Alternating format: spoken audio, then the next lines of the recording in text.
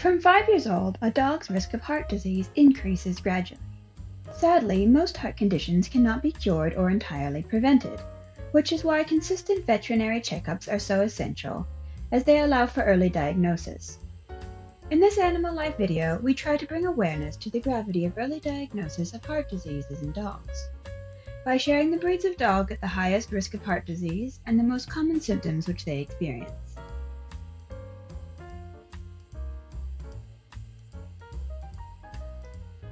Mitral valve disease. Although there are multiple heart diseases and issues that can impact our dogs, mitral valve disease is the most common.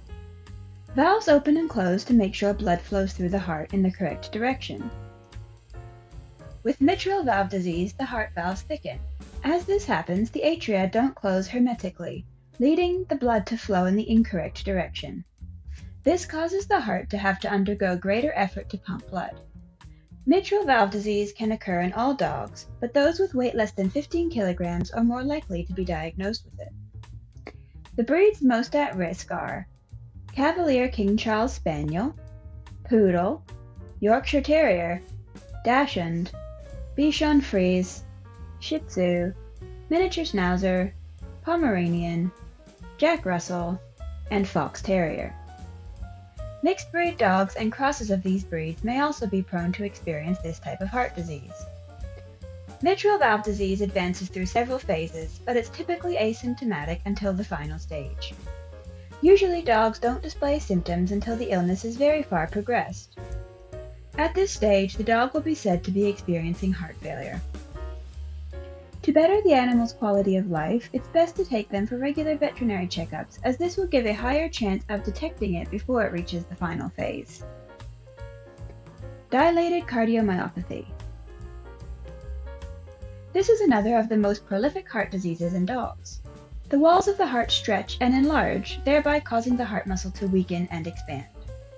When the muscle is damaged, blood is not sufficiently pumped through the body.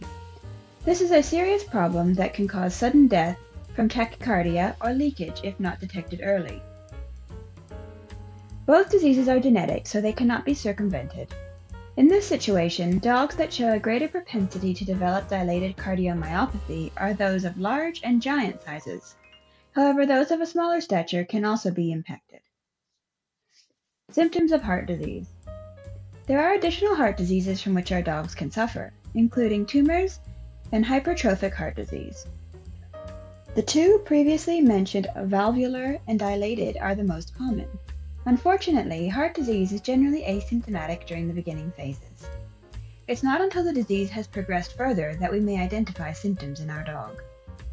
Symptoms include increased respiratory rate, shortness of breath, coughing, lethargy, trouble exercising or fainting, and early diagnosis is paramount. How is heart disease diagnosed? An early diagnosis will increase the life of the dog through delivery of proper medication. If the illness is only found when the symptoms appear, its advanced state means treatment options are reduced. To diagnose any heart problem, the vet will first listen to the dog's heart using a stethoscope. It's possible to pick up a murmur or abnormal sounds that could signal the presence of heart disease. In the case of mitral valve disease, extra tests will be required, such as a chest X-ray or ultrasound of the heart.